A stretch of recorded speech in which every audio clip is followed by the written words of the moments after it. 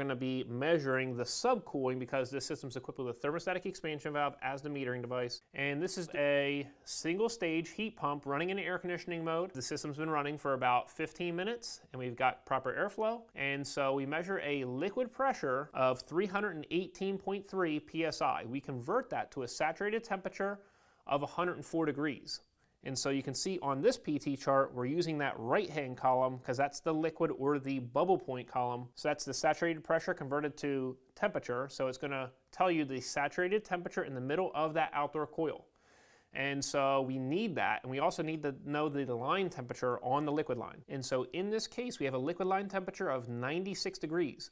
So we take the saturated temperature in the middle of the outdoor coil, which is 104, minus the liquid line temperature, and we're left with 8 degrees of actual subcooling. We need to compare that to the target subcooling on the rating plate. So on that rating plate, you might have one or you might have multiple different target subcoolings depending on the outdoor temperature. So you just want to be aware of that. It might not just be one, but in this instance, there is just one. And so we're looking at 12 degrees as a target. So we are actually 4 degrees low on subcooling. If our target's 12 and our actual subcooling is 8, we're just a little bit low on refrigerant. So remember that we want to get about 3 degrees within what the target subcooling is. So anywhere from, say, 9 degrees to 15 degrees of subcooling. Obviously, you want to get as close as possible. That's going to give you an accurate refrigerant charge. And to learn more about checking the refrigerant charge of A2L's R32, R-454B, as well as R-410A and R22, make sure to check out our new 2nd edition Refrigerant Charging and Service Procedures for Air Conditioning book, available over at Amazon and at acservicetech.com.